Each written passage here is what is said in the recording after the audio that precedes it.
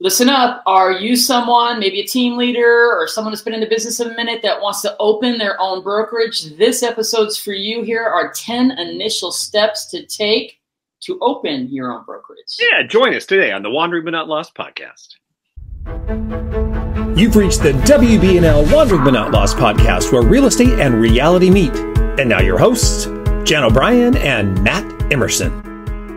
Well, hello and welcome to the WB&L Wandering But Not Lost podcast, where real estate and reality meet. This is episode 239, and you can find all of our show notes over at WBNLpodcast.com. Jan O'Brien, 2 weeks ago, last week we talked to Mark Hughes. That was a great episode. It was great to talk to him. But before that, we did our pros and cons of opening your own brokerage. Kind of walk through the opening your own brokerage versus opening a franchise company versus staying with a company that allows teams to thrive and grow. So if you haven't seen that episode, go back to 237 and check that episode out. Because now we're going to jump in and start the list of how to actually get that job done and open your own brokerage. We are, and we have a little bit of extreme knowledge on this because we did this.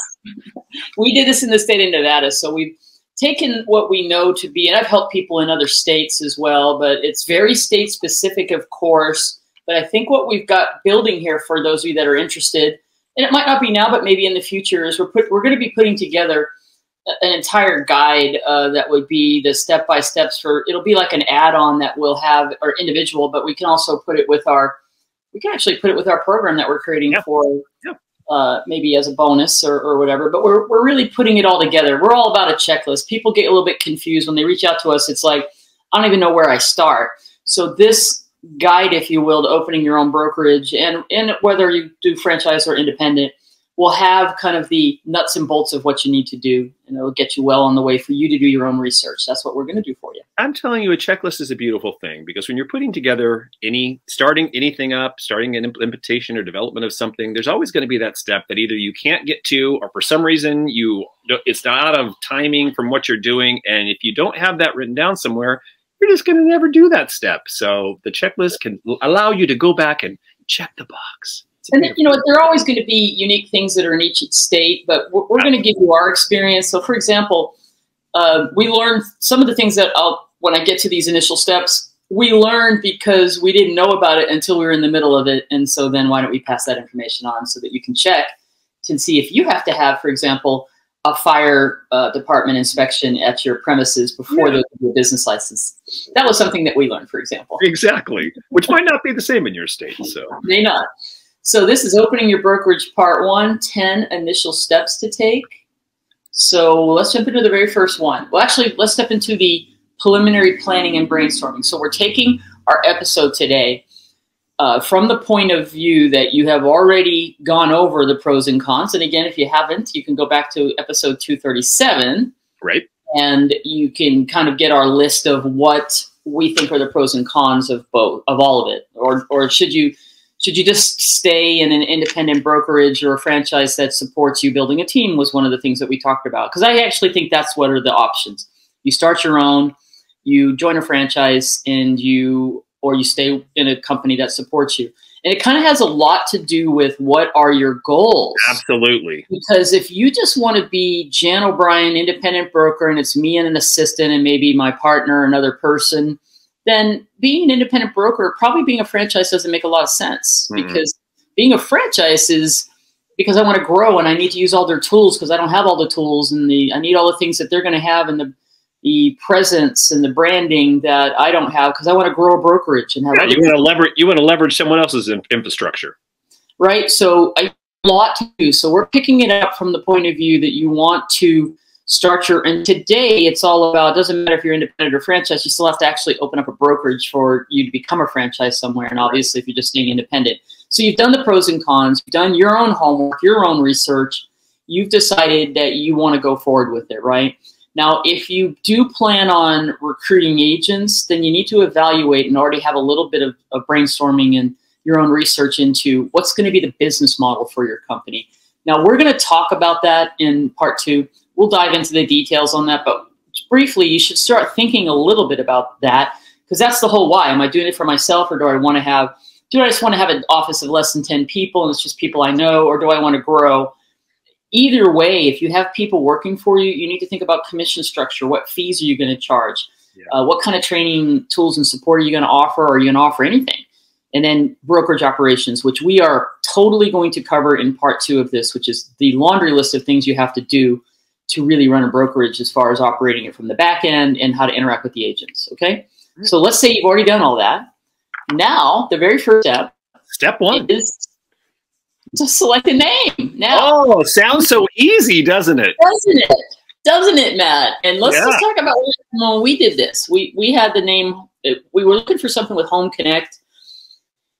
We ended up on Home Connect America because we found all these variations of the name that weren't available for .com. And in hindsight, I learned a lesson in this.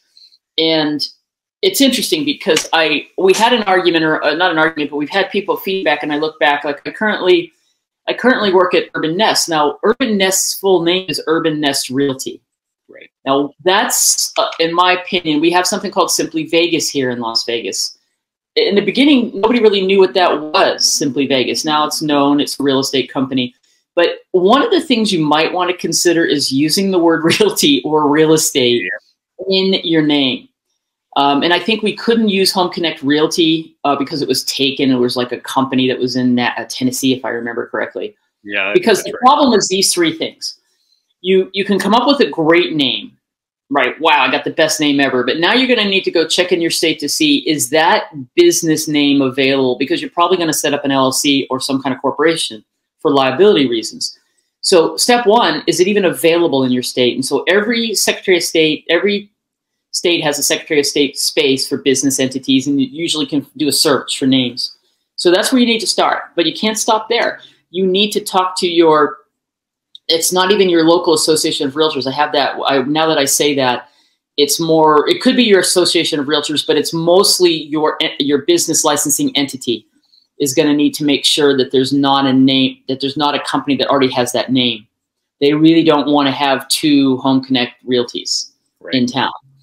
And so then you have to decide if some, and they allowed us to do Home Connect America. Now that I think about it, was not the Association of Realtors. I think they had, it wasn't them. I wrote that down wrong, Matt, so we have to fix this. It was the governing board, the licensing board. So it's called the Nevada Real Estate Division in Nevada, but it's called like, in California, it's called like, I don't even know. It's got a different name. It's not division. They changed the name of it.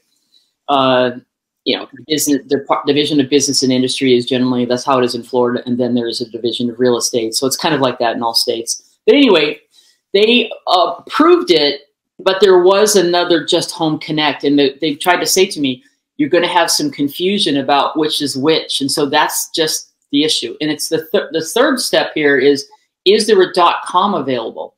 And if there's not a .com, then you don't really want to go with it because you'd be driving people to your .com if you tried to choose .org or .company or something else, right? So there's a lot that goes into you. Just remember when we did this, we were like brainstorming names and we'd look them all up and like, oh, that's off the list. That's off the list. That's off the list, right? And then there were 3 of us or more actually, putting our 2 cents in. So, you know, it was a process. It was fun and frustrating all at the same time. So in hindsight, I would have used the word realty or real estate better in the name, to be clear. And then so one last thing on this. It's all about, again, your game plan, your personal game plan. If you're a successful agent in your area, your market area, and you've got a good brand, and you're just going to be the independent person, and you don't really just want to build a company that you turn over to someone else. And even that being said, we can give you, you can think of everybody around the country that has used their name, and they're no longer the broker, but they're a legacy. So that's the other thing. Do you want to be a legacy agent, and Jan O'Brien is going to be known forever in the Southern Nevada real estate market and has this big company and it's O'Brien Real Estate or O'Brien Realty? Maybe. And maybe that's what it is, and that's all good. Or you can have not a company name that's not related to your name. Those are all the choices you have to make, and it all is dependent upon your goals and who you are and all that. It is so funny. It's like you need to pick a lane and then just stay in your lane. Because it's going to be a lot easier for you if you do that. When you start getting a little bit, as the expression goes, too big for your britches, it just creates more stress for you. You know, if I was younger and going, trust me, You're hearing it right here. I have no desire, nor will I open my own real estate brokerage. I'm all about option 3, which is being a company that supports me having a team, and I don't have any of those things that go with it. I covered a lot of that in the pros and cons of. With that said, though, I mean, you know, we were up for, you know, only about a little over a year before the, you know, the pandemic, which actually was the foil for us for a lot of different reasons, not just because of the, you know, because the market actually stayed pretty strong. But the pandemic was our foil, but we were getting to the point, right? You know what I mean? It was an exciting ride, and it was fun to watch that grow. So, well, to be fair, the reason I'm saying that is, and this is why it's not for me at the point I am in my career. That's just me. Right. If I was 30 years old again, I'd be all about O'Brien Realty, and I'd be having my 4-leaf clover, and you know, perhaps I would have gone that route with everything that I know now. I don't even know. But the point is, you got to make that decision and stay in your lane. So that's number 1. Get your brokerage name, but do your research on those different levels. And number 2, Secretary of State, your licensing board, and then your, you know, make sure there's a .com. So now you need to step 2, set up your LLC or corporate entity. So this is where you need to. You know, you've already done your research, you got a name. Now you just need to go do it yourself. It's not hard to set up LLCs or someone that knows how to do this. And here's the best advice. Talk to an attorney or somebody, a tax person, because whoever you professional that you use now, to say you're going to be moving to a brokerage, because there's so many tax implications for you. Should you have a company, you're still going to do business, you keep those separate. You know, there's all these things that if you're not an accountant or a tax expert, you need to talk to somebody.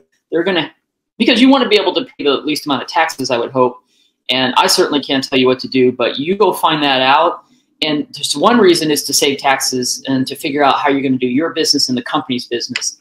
And the second is you need an LLC or some kind of corporation for risk management. You don't want to be personally sued. You're now a broker or a broker owner, and something happens, you're going to have errors in omission, but you can be sued personally. And if you don't have a corporation for your company, then they're suing you personally, and you're a personal asset. So you want everything to be in some type of a corporate entity, okay? And then you could file a fictitious name, by the way, DBA. Those are things that you could do when you set that LLC up. So you might be, you know, Best Real Estate LLC, and then doing business as Home Connect America, you know, something like that. Now, step 3, identify the broker or the broker of record, designated broker. It's called different things in different states. If it's not going to be you, okay? So if you're just individual, you know, Jan O'Brien going to open up her own O'Brien Realty with a couple people with me, then I'm going to be I could be the designated. I don't have to be the designated broker. That's the point. I could find someone to be my broker.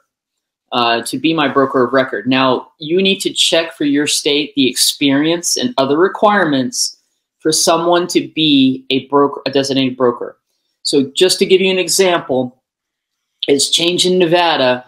A Nevada broker salesperson license is number 1, and they have to have had that license 2 out of the last 4 years working full-time, which is designated to be 30 hours a week. So a previous broker has to say, yes, this person has worked 2 out of the last 4 years, full-time, 30 hours a week. They're in good standing.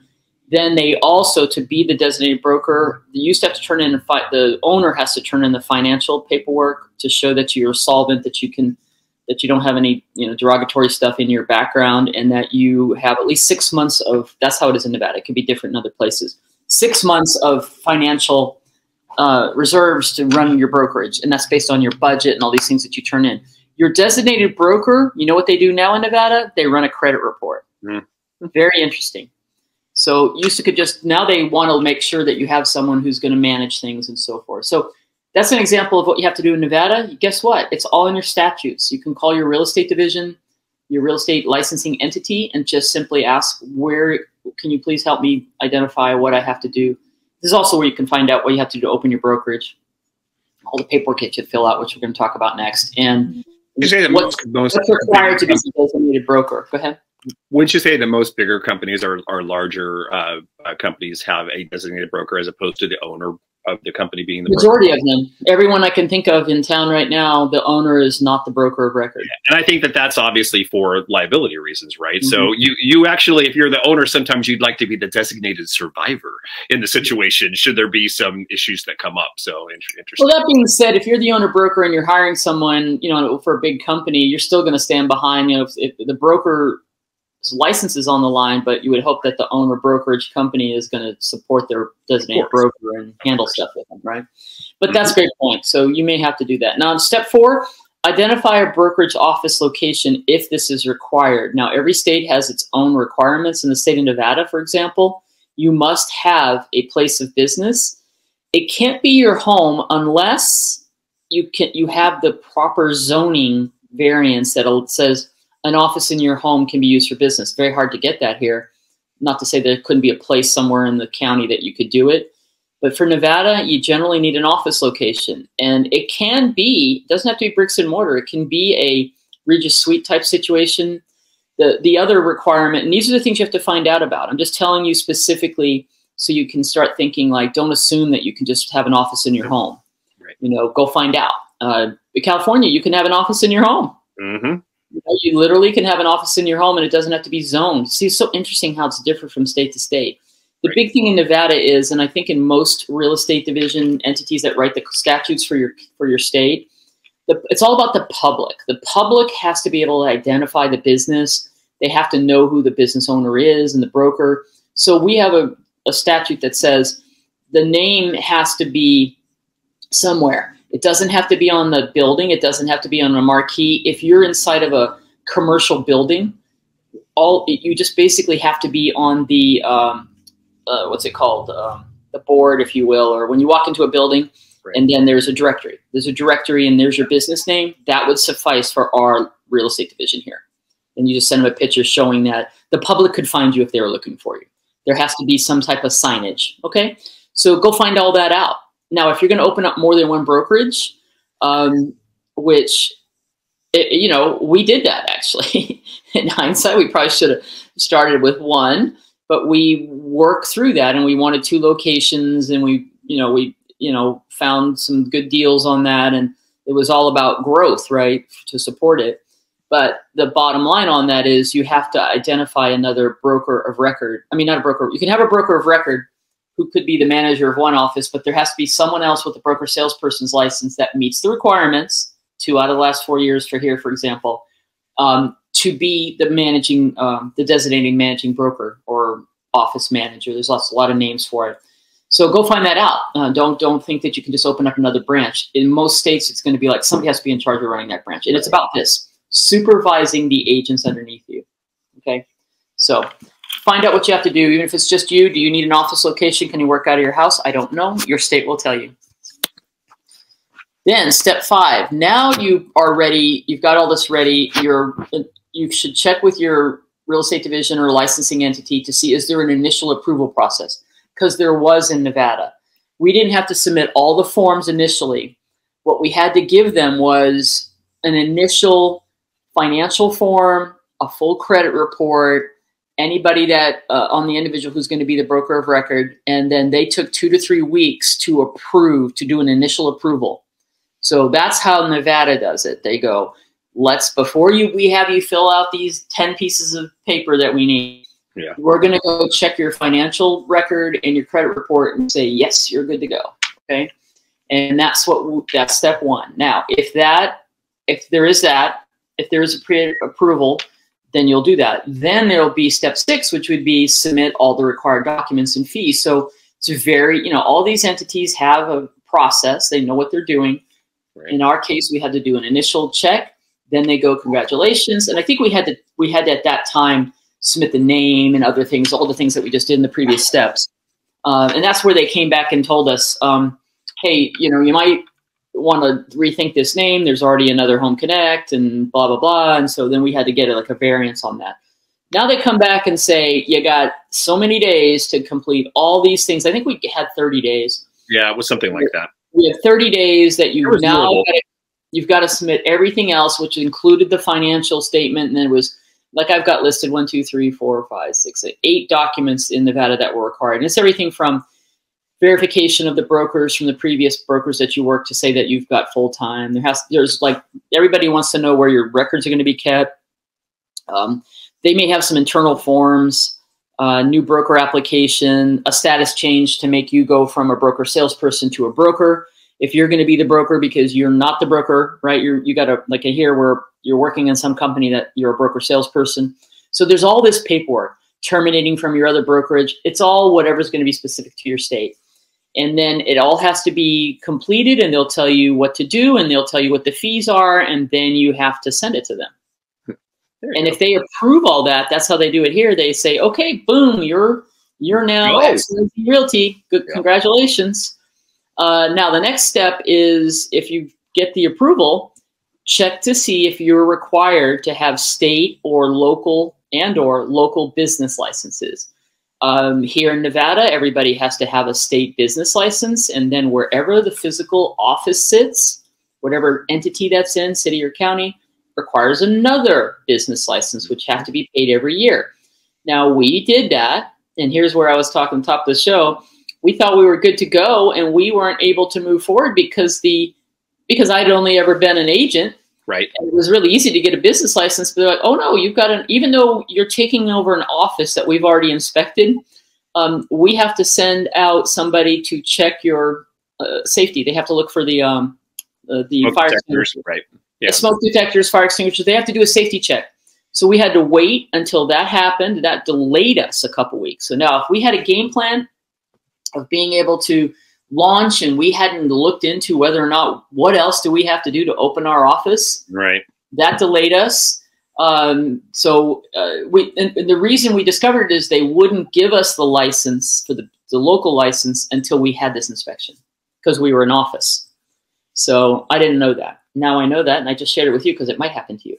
Yeah, and these kind of things that come up, you maybe can find them out beforehand. Maybe you won't. Maybe they're just going to come up. But a lot of it has to. A lot of the times it can really mess up your timing, because we were actually kind of moving from another company into our own brokerage, and timing was really everything during this process. So it was, even 2 weeks, there's like, oh, okay, that's a little hitch in the giddy up. So good to do as much exploration beforehand as possible. So how do you find out? Well, you call the local business office and say, hey, I'm opening a new location. Here's what's going to be. Is there any requirements I have other than filling out the forms? I mean, I didn't think about doing that, but in hindsight, I realize now that you always have to go the extra mile and find out. So that's step 7. And then step 8 is now that you've been licensed, and meaning the real estate entity, division entity, whatever you want to call it, the licensing entity, has given you now have a real license. There's a number in the whole 9 yards. And now you have these, and the business licenses had to happen because we couldn't get our association office status until we had those things. So that was our next step. We would go down to say, here's a copy of our license and anything else that they needed. And we needed to complete a new application to become a branch office. So that means you become a branch office with a designated MLS code that will show up in the MLS. They get all your designated broker information, because that's going to populate all your listings. Whoever your broker is, if it's you, every single listing is going to have you as the broker, or whoever your broker is. And then there's a fee, and the fee was close to about $1,700. So that's it. And then if you're going to open up multiple branch offices, there's always a main office and then branch offices. Same with the state for most places. And you go through the same process. There may be a fee for that. There may not be a fee, but they'll assign another number. All right. So that was pretty straightforward. That was easy. Now this is a lot of work if you're opening a brokerage with a bunch of people, or transferring from someplace else, or some brokerage closed down and you're opening a new one, whatever the situation is. Step 9 is license transfer paperwork. Now, it's going to be yours for sure. If it's just you and you're the only licensee, it's going to be your paperwork to terminate from wherever you were to go to your new brokerage that's your brokerage. But then again, everybody that's licensed that's going to come with you has to do that. So if it's a huge amount of people, you might want to reach out to your licensing division and find out, do you have to have an appointment? Can I come in here with 25 licenses and get processed or whatever? But follow the paperwork. And if you're new to this is, and I wasn't, because I've been a broker manager for a long time, I knew what was required to transfer people, but I just called ahead and said, what do we need to do, right? So that is a bunch of paperwork. Okay, so what about fees for that, Jan? Is there a change fee? Usually? Yeah. There's a fee for every license change, generally in every state. Ours is $20 just to change the license from one company to the next, or to do a name change, any kind of to change your license from broker to broker salesman. So for example, broker salesman to broker is $20, moving from company A to new company, $20, for example, yeah. So, and then they want to check for all that. Okay? Right, exactly. Not individual checks, right? You need to decide whether or not you're going to pick up the tab for that, if you're going to pass that on to your agents. And obviously you're going to probably pick that up, right? So make sure you have that in your budget. And it's not going to be a huge number, but it's another number that needs to be in your startup. So, and then if you're new to this, because you've never managed an office and you don't know about, and maybe you've moved to companies, you got a little awareness of, I have to have a Form 505 and a Form 504, whatever the deal is, just call the licensing entity. They're great. You know, just like, hey, can I learn? And it's going to be online. There's like for us, it's online. Here's what you need. But if you don't understand all of that, these people will help you, right? So just call and get some help from customer service. That's step 9, transferring all your paperwork. Plus also transferring into the local association. So don't forget, you're also transferring the licenses. You can't change everybody from this MLS company to that MLS company, or, the designation as you show up in the MLS, until after the license is moved. So it's a 2-step process. Move the license and then do change forms. There's change forms for everything. Change me from this company to that company. All right. Now everything should be good to go, and you can't do any of that transfer until you have set your company up as a new MLS office. I hope this is making sense, right? Yep. Now, final step 10, it's a little bit of an administrative thing that will remind you in brokerage operations too, but you should do it right now and get on it, is to get errors and omission insurance. Now, most likely you haven't had it as an independent agent. You might have. A lot of people, very few, but I do know people who get an additional insurance coverage beyond their brokerage. But you're now the broker, so you could be sued, and your agents could be sued. So we've got some links in the show notes. There's a really great place on the National Association of Realtors site that's just about errors and omission insurance, and just some things that maybe some partners through NAR. And then 2 in particular we've used that are known brands. One is called Crest, the other is called Pearl. There's others, but you could start there, and you could start doing just like you would do anywhere. You'd get quotes. Now, this is the thing. When you're new brokerage, it's not incredibly expensive, okay? I think for the amount of people we had, which was about, how many people did we start with, like 80 or 100 people? So yeah, around that. 50, 60, 80 people. I'll say 80. But because we had so many people, it was about $3,000 for the first year premium. Then what happens is, obviously, it gets renewed, and then it's all about as how many transactions you're doing. And so they have a way, the insurance guys will have a way to say, it went up, obviously, is what I'm trying to say. So when you first get started, if it's just you're probably going to spend $1,000, okay, even just for you annually. And then it's going to depend on how many transactions you do. Have there been any claims? Is there any issues? And then it's just like any insurance, it'll go up based on you have more claims, okay? Or you have more exposure because you have more agents and you have more transactions, all right? But that's a cost of doing business, and you definitely want that. And then you'll get into all the things with an insurance company about deductibles. You'll get into, should you have cyber fraud coverage and all these other coverages that you probably want to have, okay? Because you could be hacked. You got all these private information. There's a lot of liability that you're taking on, so you want to make sure you have good coverage. You want to have personal liability. Somebody comes into your office and falls down and they sue you, okay? Right. So lots to think about. Yeah, and then also think about how you're going to pass that fee along, or if you're going to pass it along to your agents. Exactly. There's all kinds of things like there, and what I learned in the errors and omission thing was those 2 big companies had, like, the broker had access to an attorney that we could talk to once a month, that was part of our premiums, and there's a lot of resources to use. So you'll learn a lot. You're taking things up to the broker level now, and you got to make sure you're leveraging all the resources available to you. That could, by the way, if I haven't said it, is to go to your local state. I did mention NAR, and start looking at what resources are available for brokers. Okay, because you probably haven't been paying attention to that, and there is a lot of stuff that will help you and things that you could do. So what are we going to do next? We're going to do part 2. Woo. We're going to do part 2 in 2 weeks, right? That's right. And in part 2, we're going to take it from, you've done all those initial steps, and congratulations, you've got a name and you've got an official brokerage that you're ready to open. But this part 2 is going to be you're going to need to be doing simultaneously. And that is everything. We're just going to call it setting up your brokerage operations, right? So it's everything from the back end to the front end to getting ready to bring on agents, administrative, all of it. We're going to cover everything from independent contractor agreements to policy and procedures manuals to your company SOP and everything in between. Yeah, talking a little bit about, you got to come up with your company colors and your logo too. So there's a whole thing that, that's going to cover all the branding. That's all going to be part of our checklist. There's a lot to do. You got to get signs and materials for listings and sales and advertisements, but you definitely need to build a brand, build your brand logo kit, right? So we're going to talk about all the things that go into that because we do have a document for that. We do. We're going to take it to the broker level, right? Yeah, exactly. Good. So that's it for part 1. Good stuff. I look back on all that when we were doing all that actually with pretty good memories. You know what I mean? And I look back still because we did all our own marketing, really.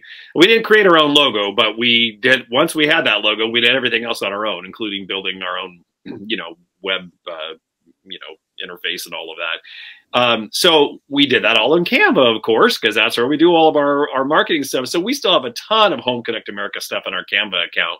And it is actually kind of fun to go back and look at that stuff. And I'm going to tell you, as always with Jan O'Brien and who she associates with, where we really shined was in our training. I mentioned before that, we were still around when COVID started happening. Right when that started, boy, did we jump on the bandwagon. And we started a 30-day work from home challenge Zoom training that started practically on the 17th of frickin' March when everything shut down. You know what I mean? And that 30-day challenge was really good because I was looking at that the other day. And we did that on the spot, man. We were just like, we got to get everybody motivated. This is massive what happened. It was a good training program. And I was going through that the other day, just kind of seeing if there's other little gems you can pull out. A lot of it was very focused on what you needed to do really in that moment to actually work with people because you couldn't meet them face to face.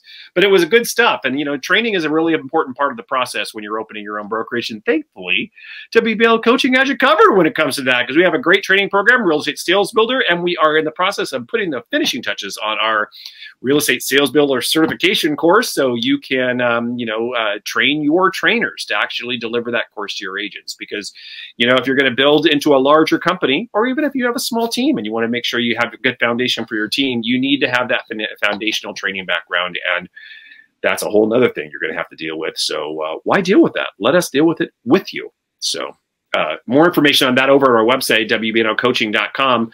You can get information on that certification course right on our homepage. There is an inquiry form you can fill that out. We'll get back to you, discuss your training needs, and then how we can actually develop a program with you. That's correct. So what else, Jan O'Brien? That's it. Been doing training and doing real estate, and life is going by very quickly.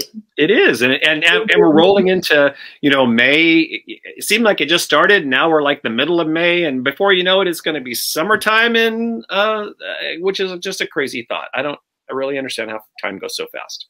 The weather's beautiful here, so I have been getting up and getting out a little bit. I've been very busy. And we will get that course out. We did promise in the spring. I promise it will be spring still when we release the product. We're going to make it. We're making it better than it ever could possibly be. So we have until June. In the summer. In the summer. June 21st. So yes, it'll be done by May. No worries. All right, everyone. All of the show notes over at wbnlpodcast.com. This was episode 239. Join us next week for another Ask 5. Guest to be determined. We're still working on that one. But then back 2 weeks again on episode 241 for part 2 of our Opening Your Own Brokerage series. And until then, get up, get out, live the life you've dreamed, and be forever wandering, but not lost. Please do.